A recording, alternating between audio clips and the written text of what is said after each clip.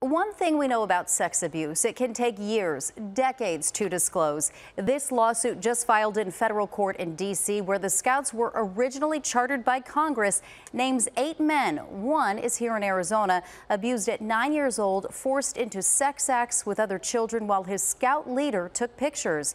Attorneys hope this case is successful so survivors in states that do not have extended statute of limitations can finally seek justice.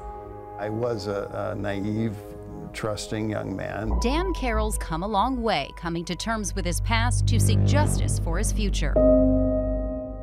I was Webelos. He's part of a class action suit going after Boy Scouts of America for covering up decades of sex abuse. I got taken for a ride. He was 9 when his Scout leader, Don Davis, took him on a drive in Fountain Hills. I remember it to this day, whether it was abandoned or not. It was like a sand and gravel pit. It started with the talk about coming of age and ended with oral sex. Well, he exposed himself and encouraged me to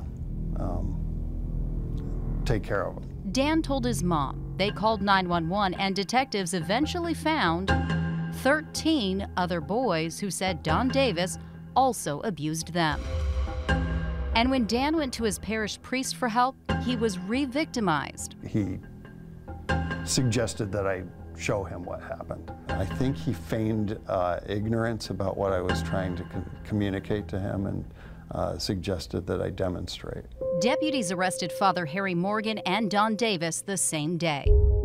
The priest pleaded no contest and got 10 years probation. Davis pleaded guilty and did 20 years in prison. I think by the time the dust settles, we're going to see tens of thousands of victims come forward. Attorney Tim Kosnoff says sex crimes cases against the Boy Scouts dwarf what we've seen in the Catholic Church scandal. His group, Abused in Scouting, now represents more than 1,500 survivors, 7 to 92 years old. We had multiple instances where Boy Scouts leaders knew about it, never reported it to the police.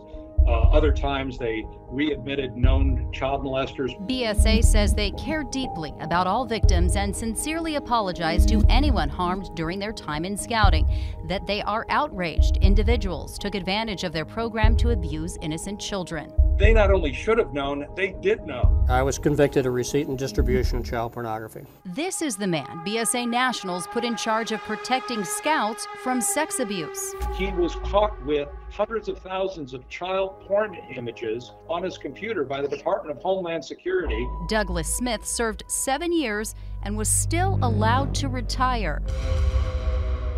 I always told myself that I would never tell this story. Eddie Meyersick never had his day in court. You only just recently fully disclosed this to even your parents. Right.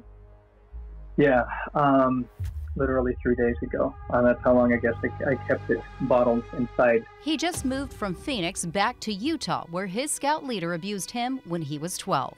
He started engaging in things that were just simply inappropriate. You know, whether that's a slap on the rear end just for fun or a pinch. He looked for opportunities to get me alone. He got me into his truck and performed oral sex on me. And that was it. I couldn't stand to be around him anymore. He told his parents he was done with Scouting and didn't want to go back. My greatest fear is that like I said, is that he went on to abuse other boys. We did some digging and found his accused abuser. David Conrad stopped being a troop leader after about a year.